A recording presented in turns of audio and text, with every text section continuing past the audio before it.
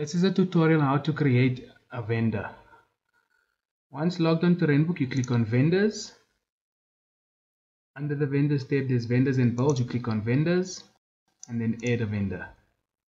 Then it asks you to enter the vendor's details. You can either choose whether it's a business or a consumer. Then you can enter the vendor's details.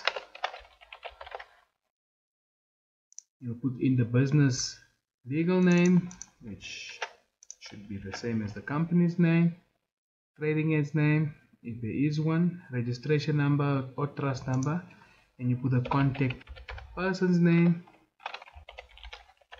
and then create vendor. Once the vendor is created, under the classification you can add the classification. So you say add classification, select what type of classification this vendor falls under, and then save, and that's how you create a vendor. Thank you for watching this video.